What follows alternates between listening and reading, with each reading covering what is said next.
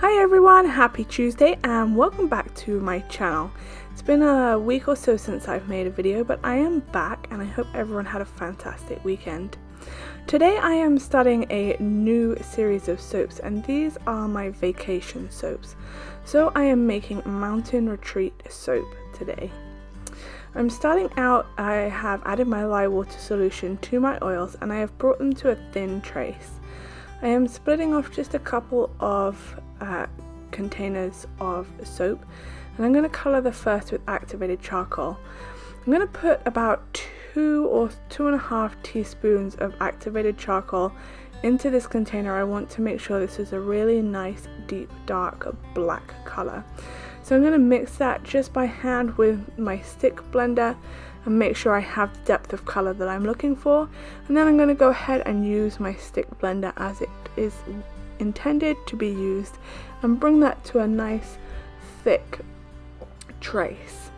With this soap I am doing a sculpted layer soap, but I'm going to try and do this without using any sculpting tools or any traditional sculpting tools. So for the first layer I need it to be nice and thin so that I can shape the layer into what I'm looking for. I did realize that I need a little bit more soap in this layer, so I am emptying my container into a larger bucket and adding a little bit more of my base soap into it. I'm going to stir that in and make sure I'm happy with the depth of the colour still, and I still am. And I'm going to go ahead and bring that back to a nice thick trace. Once I've got all of that mixed in, I'm going to go ahead and stir in my essential oils by hand. And I'm using a blend of spearmint, fir and orange. It's a really fresh, vibrant blend of essential oils with just a little bit of woodsy undertones to it, perfect for a mountain retreat. So I'm going to go ahead and stir that all in and make sure it's fully incorporated into my soap before we start putting this soap into the mold. It is time for the first layer, and this layer is going to be the black silhouette of some mountains. So I'm going to divide my soap batter into about 3 parts. So I'm putting 1/3 into each mold and leaving 1/3 of my soap batter in my container. The reason that I'm going to do that is because I'm also doing kind of an ombre technique with my mountains. Now my soap has set up quite a bit and it is now at a point where I can move it into the shape that I want it to.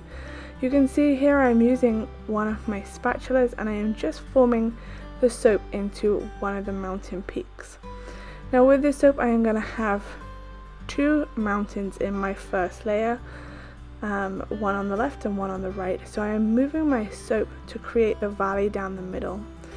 Now my soap has set up just a little bit more. I'm using 2 spatulas to bring up the sides of those mountains and create the peak. I found using my spatulas gives me a really rustic look to my mountains and it makes them more realistic. It gives them kind of jagged edges like mountains have rather than the smooth edges that the sculpting tools would give this soap. So I'm going to keep working with my spatulas and bring the soap into a peak. I'm going to try and get them into quite a high peak, and as the soap sets up it's going to hold the peak more and more. And right at this point I have nearly no soap in the middle. So we're going to move on to layer 2, and to form this layer I have poured some more of my base soap colour into what was left of the first layer, and I'm going to mix that in with my spatula and make sure I'm happy with the colour. Once I have that all mixed in, I am going to add a little bit more of my essential oil blend to scent the unscented part. And then I'm going to bring that back to a thick trace with my stick blender. So we're repeating the same process for the previous layer at this point. And I'm going to try and get this layer to be as thick as possible so I don't have to wait very long to sculpt it. And the longer I take with the layers, the more my base soap is going to set up, so the less stick blending I have to do. You can see I have a nice thick consistency, and I do apologize about my focus on my camera. It doesn't love focusing on the black soap, unfortunately. But I am spooning in my grey soap, so my second layer, into the middle of the soap, so I'm scooping it into the valley, and then I am wiping my spatula on the side of the mold to get a little bit of soap right where I want it, and I can push that down into the valley at the side of the mold, and that's going to form my next layer of mountains. So this layer, you can see it's a slightly lighter color, it's a dark grey color, and I'm going to have 3 peaks to this mountain, one right in the middle and one on either side of the mold.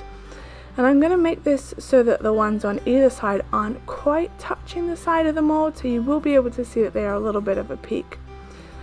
You can see how well this soap has set up. I am using my spatula and I'm just running it along the edge of the soap. It's forming the peak nicely without using my second spatula at this point. It's giving me those jagged mountainy edges that I'm looking for, but it's holding its shape and its position, and I'm able to smooth out the edges with my spatula. Now that that layer has set up, we are going to move ahead onto the third mountain layer, and this is the last layer of mountains. So I'm going to put a good amount of my soap into the bowl that has about a third of that grey layer, and I'm going to mix that in, so you can see I'm going to be left with a light grey color. So when you look at this soap, it's going to look like the mountains fading into background. I'm stirring that in with my spatula to make sure that my color is evenly distributed, adding some more of my essential oils, and then I'm going to again use my stick blender to bring this to a nice thick trace before I form this into the last layer of mountains. And the reason that I use my spatula to make sure that the color is so dispersed is because this soap is very thick at this point, and this doesn't require much stick blending at all. So I'm once again spooning my soap into my mold, and I'm going to try and form 2 mountain peaks with this one. I'm going to form one on the left and one on the right. I want them to incorporate all of the mountain peaks that we have previously made, and I want them to be a little bit offset from the previous ones. So I'm just spooning the soap into the mold to get it roughly where I need to, and then I can start using my spatula to form the mountain peaks. It is easier to do this when the soap mold is closer to me, so I have worked on the first one and formed those peaks already, as you can see, and now I'm working on my second mold. So I'm moving the soap that is closest to me all the way over to the edge of the mold to form half a peak on that side, and then forming the mountain in the third that's closest to the camera to form that peak. And these little spatulas that I purchased from the Dollar Tree are great for this task because they're nice and rigid. Alright, it's time to work on the sun, and it took me a while to figure out how to make a sun without creating an embed or using a sculpting tool, but actually I'm just using a Wilton 1M piping tip, and I've coloured my soap with turmeric, and I'm just piping the sun in. And this piping tip is going to give me a fiery looking sun. You'll be able to see the rays of the sun. I did set aside a little bit more soap than I really needed, but I am going to go ahead and use it all and pipe a few layers of sun into my mold, and that hopefully will just give me more rays of the sun. So my sun's going to look nice and fiery as it's setting down behind the mountains once I cut this soap.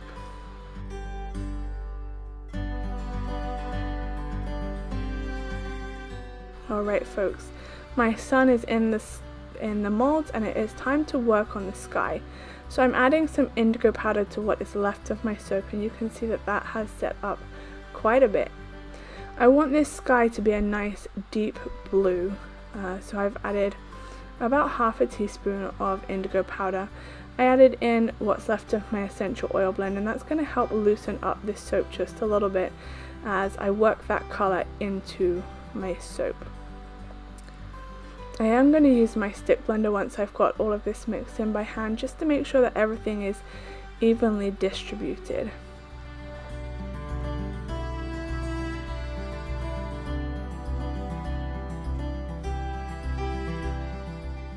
I'm pretty happy with that colour. There are a couple lumps still in this, so I'm going to work those out with my stick blender, but I would like the colour to be just a little bit lighter. So I have mixed some zinc oxide with about 2 tablespoons of sunflower oil, and I'm mixing that into my blue colour to lighten it up, and I did stick blend that to evenly distribute it. Now I want to make sure that this soap is going to get in between the ridges of that sun and not flatten them out too much. So I'm spooning my blue soap on nice and gently to right on top of that sun to get in between all of those ridges. And I'm going to distribute it evenly amongst my 2 molds, just focusing on getting it in between the ridges of the sun.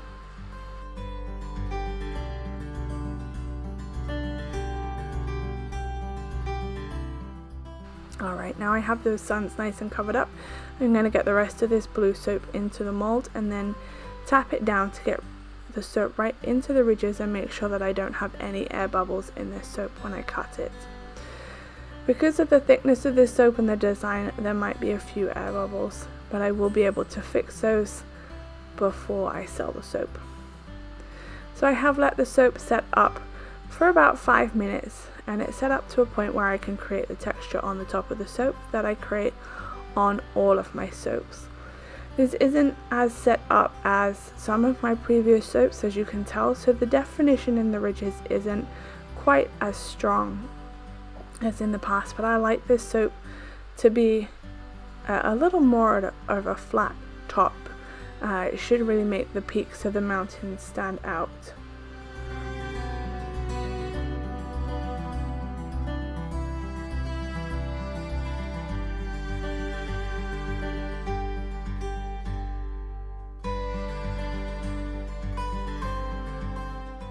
And you can see that I am not bringing my spoon down too deep into the soap. I don't want to go through onto any of the mountain layers and mess up those layers we've created. I'm going to finish this soap up with some of my Epsom salt. So I have some in a little container here, and I'm just sprinkling that on the top of my soap. It's going to look like the stars in the night sky just as the sun is setting below the mountains and the stars are waiting to peek through into the sky. So I'm sprinkling that down the middle of the soap. I am being pretty generous with it. Some of this will fall off as I cut the soap, so I'm being fairly liberal. So here is a close-up look at the top of this soap. I love the effect that those Epsom salts give to the dark blue background and the texture on the top of this bar. Alright, it is the next day and I am back to cut my soap. It is fully set up and ready to be cut. So I'm placing my soap on my multi-bar cutter so that the ends are evenly spaced. I'm going to remove those 2 pieces and then we'll have a look at the inside of the soap. I'm so excited to see how this soap turned out and see how the piping worked. Just look at that fiery sun. I love the partial gel face that I have going on here. It just gives that outer edge of the sun a really nice fire effect, and the piping with that Wilton tip has given like the perfect kind of hazy, fiery end of the day look to the sun dropping behind those mountains. I love the rugged look on the mountain side. It's not completely smooth, it's much more realistic looking for the mountains, which would never have completely smooth sides. You get little nooks and crannies and little cliff edges. I think this is one of my favorite bars in the batch, with the shape of the mountains and the fiery sun. I'm so thrilled with how this soap turned out, and it just goes to show you don't need any specialized sculpting tools or anything like that to make a sculpted layer soap. So let's have a look at some final pictures of this soap. You can see that that sun has retained its fiery look and the Epsom salts on top just look like the night sky. I'm thrilled with the way this soap turned out. Thank you all so much for watching, and I'll see you next Tuesday.